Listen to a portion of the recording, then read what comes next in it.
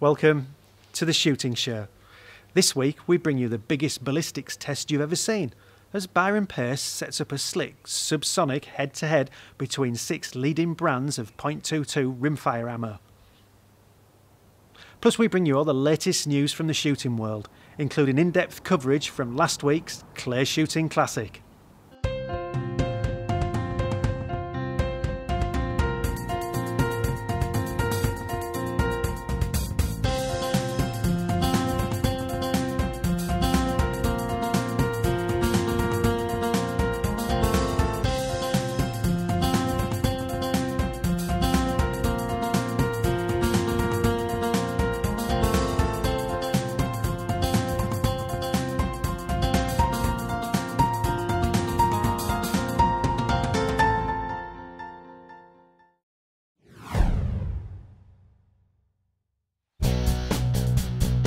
Lately, I've been doing a lot of rabbit shooting with the 2.2 rimfire, but what do you need to look for in 2.2 ammo, and which brand offers the best value?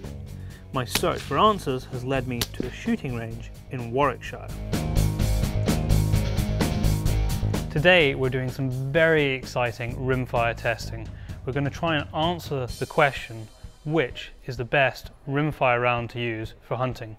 We're going to put 6 of the big brands through an accuracy test, and then we're going to shoot it into some ballistic gel to see how the terminal performance compares. And at the end of it, we're going to conclude and give you that answer. We'll be using the Meyton electronic target that gives exact readouts of group sizes and what the group would have scored in a competition.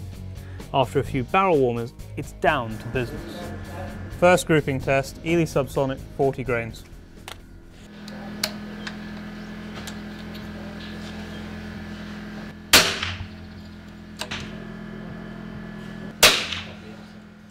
We've sped this up in the edit, but the first round saw me shoot a group of 10 for each make of ammunition.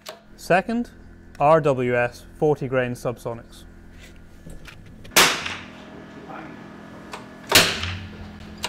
Up third is Fiocchi 40 grain subsonics. Fourth in line, Winchester subsonics, also 40 grains. Up fifth, slightly lighter than the rest, 38 grains, the Remington subsonics. Next up is CCI 40 grains. Two interesting things to note to this point is that I had a slightly tougher bolt drop on 1 or 2 of the Remington cases, and for some strange reason on the Winchester cases they didn't eject the same as the rest. They seemed to fly out a little bit more forward than straight out to the side. Just small observations to this point. So we've had a chance to shoot each brand of ammunition now. Now we're going to go ahead and shoot 30 shots of each brand all in one go. At the end of the day we'll average out the group size of everything just to give a really good representative sample and reflection of each type of ammunition.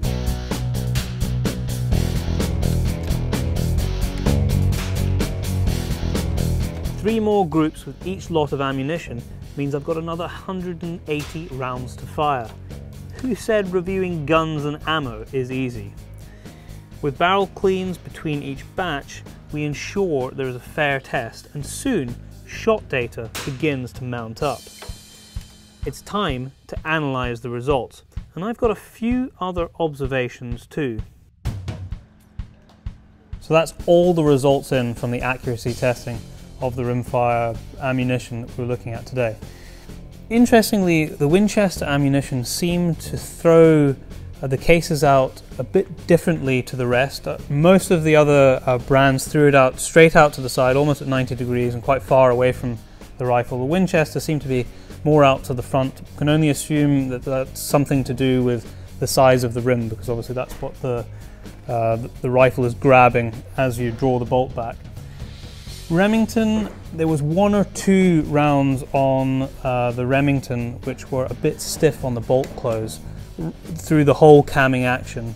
It was only 1 or 2 of the 40 that we fired, but it's still worthy of note because I didn't have that with the rest of them. Although, having said that, it was notable that on the CCI the last part of camming and locking the bolt down was a lot stiffer than all the other brands individually.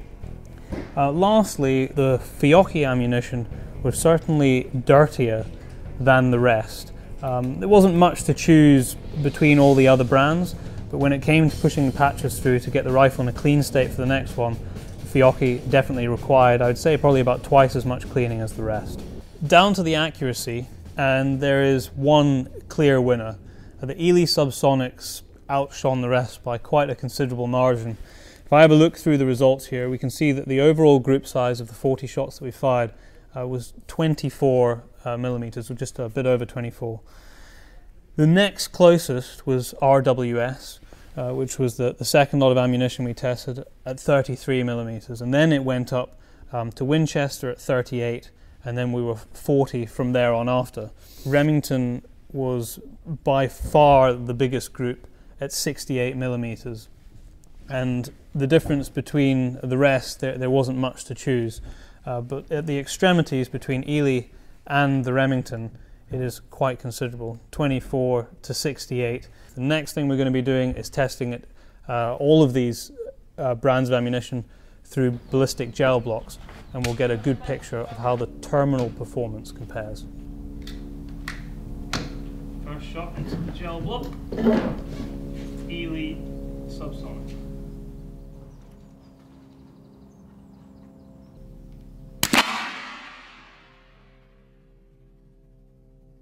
I'll be using 2 blocks, firing 3 rounds into 1. Next up is Winchester.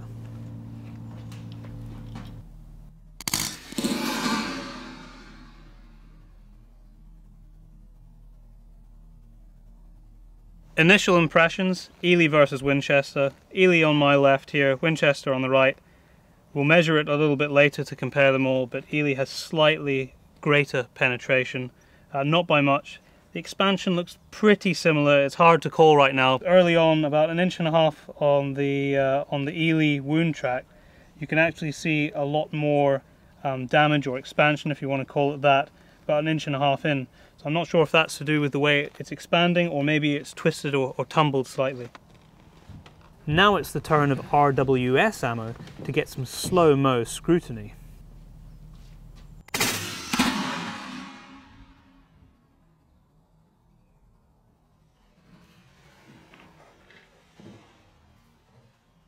Well, that is interesting. I'll need to measure it to be sure, but it certainly looks like the RWS has penetrated further. It hasn't tumbled, whereas the other two are not facing in the correct orientation that they were fired in.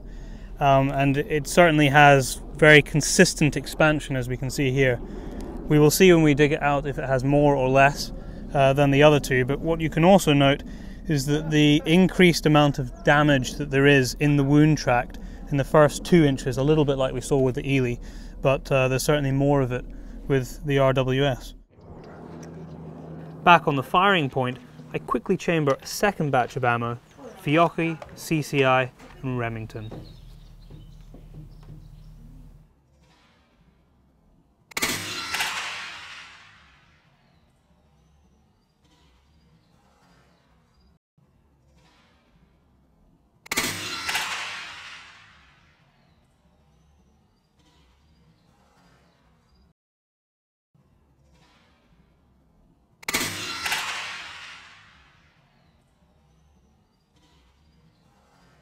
It's very obvious here that the Remington ammunition that we fired has had almost twice the penetration of anything else. It's almost acted as a solid, and of course if it's acting as a solid and it's not mushrooming, it's not slowing down as quickly, and you're going to get greater penetration.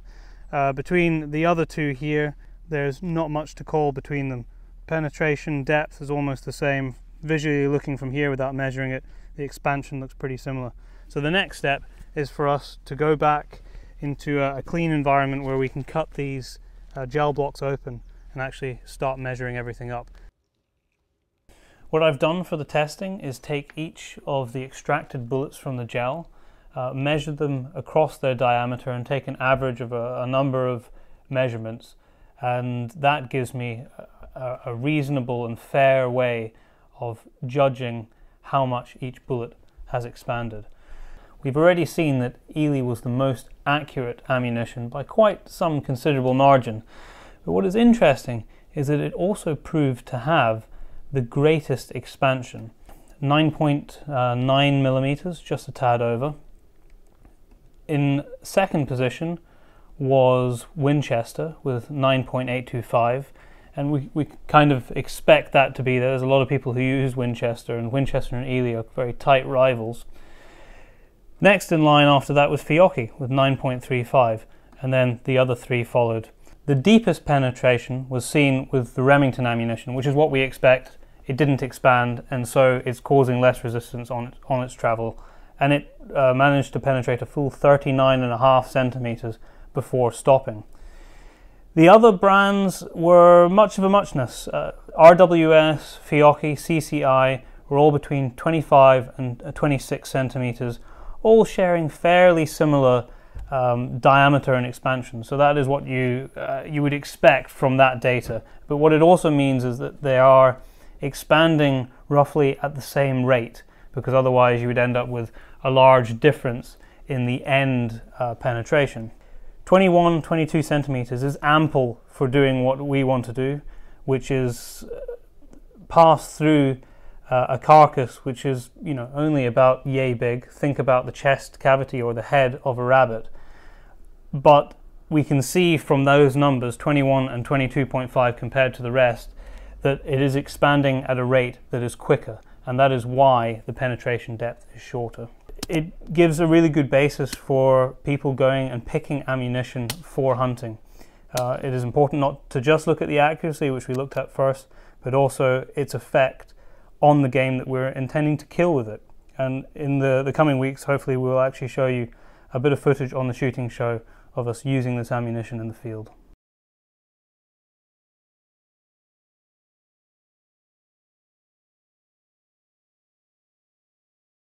Food for thought for rimfire hunters there. And now, it's the Shooting Show News. This is the Shooting Show News.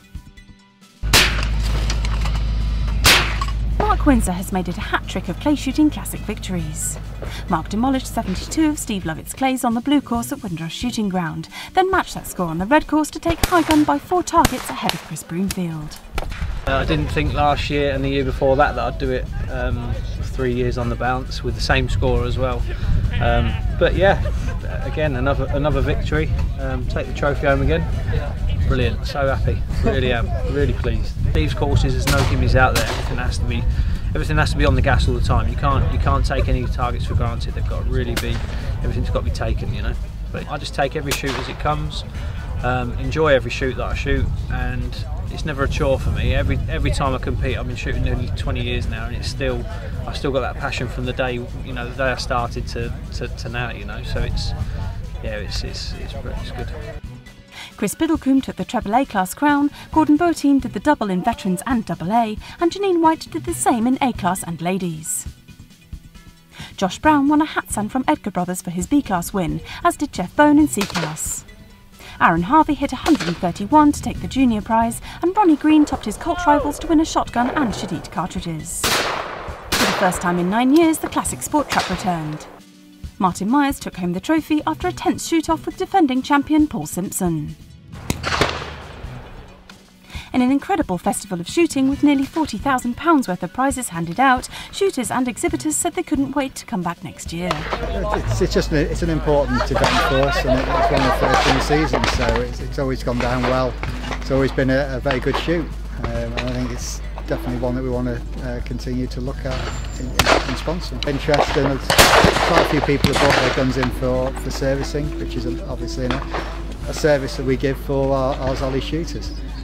Just not only people who are our sponsor shooters, but also people who've got Zolly guns and want something maybe altering, or we had somebody here yesterday who wanted their stock altering, and he's now really happy with the small alterations that Emilio's been able to do here. It is the biggest sporting event in the UK. We sold cartridges yesterday to a gentleman who's flown all the way from Norway just to shoot the Classic this weekend for the first time. So it just shows what appeal it really has. And there's been success for British shooters abroad too. At the first ever European Games, Amber Hill shot her way to gold in the women's skeet.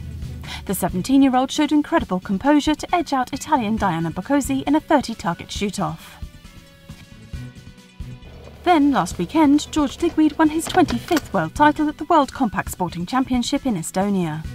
It was a double whammy for Britain, as Cheryl Hall also took the top spot in the ladies category.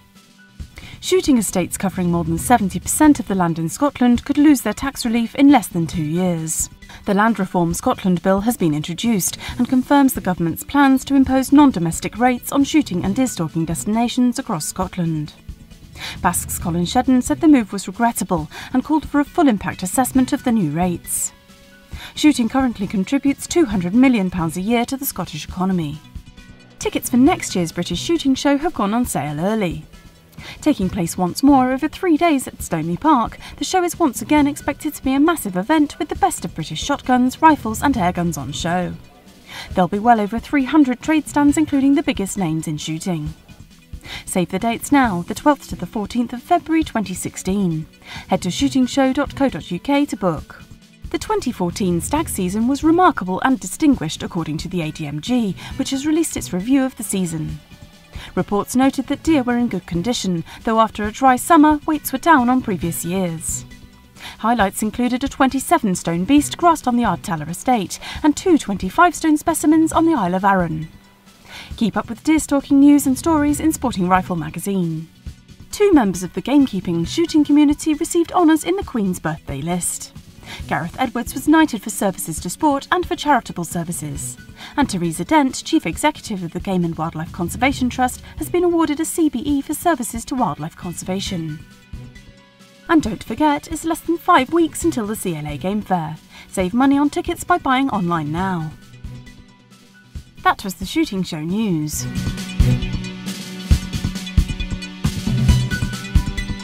Well, that's it for this week. Thanks for watching. Please like us on Facebook and follow us on Twitter. And if you're not a member of BASC, it's time to join now. BASC, looking after your sport, looking after you. This has been The Shooting Show.